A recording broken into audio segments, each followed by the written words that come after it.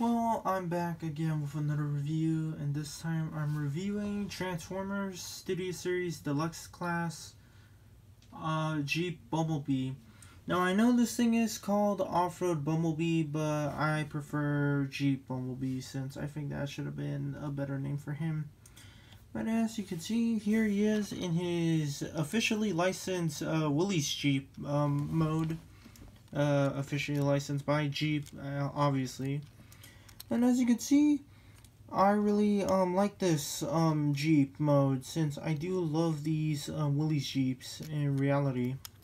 And as you can see, real nice detail on the front grille here with some clear headlights here. They're not painted. All painted in yellow, as you can see, with black tires and yellow painted pins here, which they should have been black instead of yellow, but I understand why. He does have seats here and a little steering wheel that moves around, but that's due to the transformation. This does move down as a real Willys Jeep does in reality, which I don't understand why it does that, to be totally honest. He does have a spare tire and a gas can here, and not really much. I mean, he's just a yellow Jeep with a black grille here, or bull bar, I should say. You know, those things.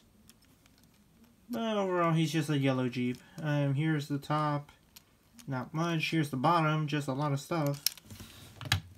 And he does roll really, really good. And he is pretty small. I mean, he's the size of my hand. Like, seriously. Wow. Well, really small guy. Now for accessories, he just only comes with one, and that's his Stinger Blaster. And it stores under here with two little tabs, which I shall unpeg this right now. It tabs in by these two little tabs on these two little slots here and here underneath his legs. Overall, real nice little Stinger Blaster. I mean, he did use this in the movie, which obviously he used to destroy you know who. So it's a small little Stinger Blaster, but we'll show this off in robot mode later on. Which, speaking of robot mode, let's get to it right now. So, to transform this guy, which I'll show off right now, first we'll untab his arms, which tab under here, which I should have untabbed them from the side, and lift them. Rotate them forward, not the arms on the ball joint, the arms on the swivel joint right there, which should be facing down like that. Untab the sides here, which should untab pretty easily. Fold them out to the sides, and mine is pretty tight. Untab the legs. First pull down the seats, fold down the steering wheel, and fold this. We'll fold that up, and then fold the steering wheel up, I should say, and then untab the legs, which are pretty much tabbed in together.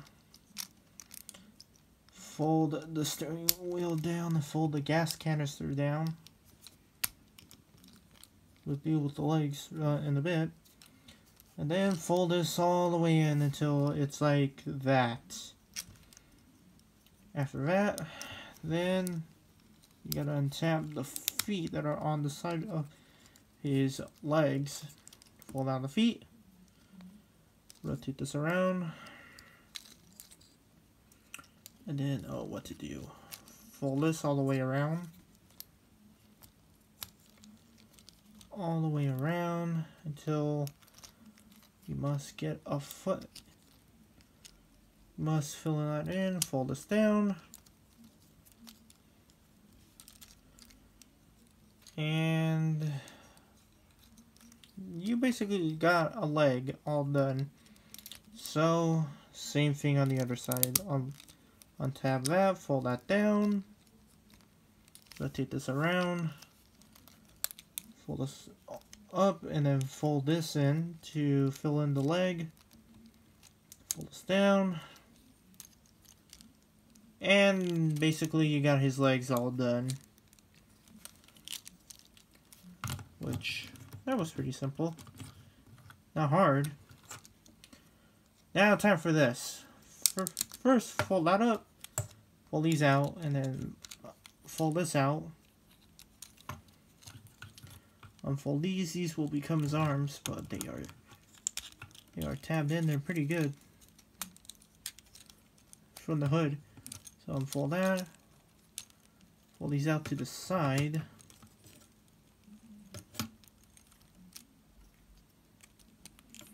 And they should, well, first we gotta fold out his head, which it's basically stuck in there. Unfold his head, fold that down, fold this all the way down. These will then tab in with the hood here, if anyone can see that.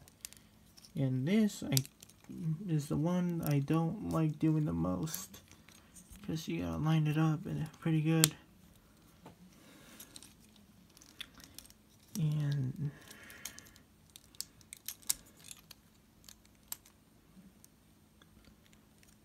they must slot in there. Yeah, that's the one I don't like doing the most. But once you got it sort of in there, then you take the chest here, fold this out, fold this out, fold this in, fold that in, and then it must push in, but you're supposed to push in the hood here on the back and peg these in, which sadly I can't seem to do that on my copy.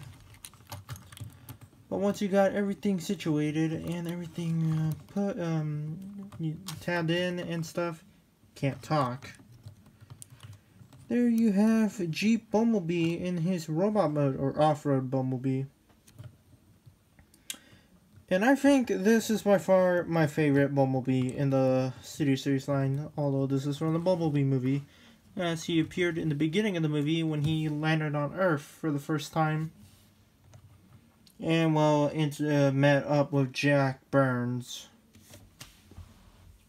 And this is the very first vehicle that he scanned. This is by far my favorite Bumblebee in the Studio Series line. Let's get a closer look at him. As you can see, really nice painted silver on his face with some blue on his eyes. Red for the Autobot logo there on his forehead. Let's face him forward.